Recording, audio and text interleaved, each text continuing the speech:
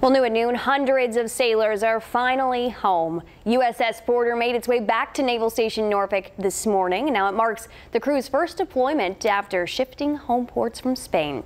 Casey Baylor explains why this homecoming is so special.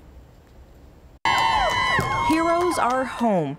Crew members aboard USS Porter reunited with family after being away for 4 months. 4 months, but 4 months never feels like 4 months. Diana Vargas says it's emotional. I mean, we really sacrificed a lot, not being able to see our husbands and having to take on everything at home. The crew arrived at Naval Station Norfolk Friday morning, greeted with flowers, signs, and big hugs. This is Porter's first deployment from Naval Station Norfolk. The crew spent 7 years in Spain before shifting ports in October. It seemed like every other day we were out to sea.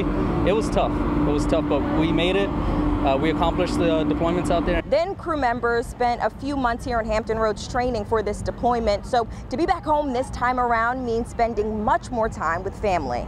First of all, we noticed the humidity is much different than it was back over in Europe, but it's very nice to be back home. Commander Joe Hamilton says crew members worked in the Baltic Sea and conducted exercises with allies. We did a lot of live fire events off the coast of the UK's Hebrides Range, which is basically northwest of Scotland. Now the crew will occupy their time with family. Spending time with my mother-in-law and father-in-law. They just came from Texas, and he actually hasn't seen them over a year and a half. In Norfolk, I'm Casey Baylor for 13 News Now.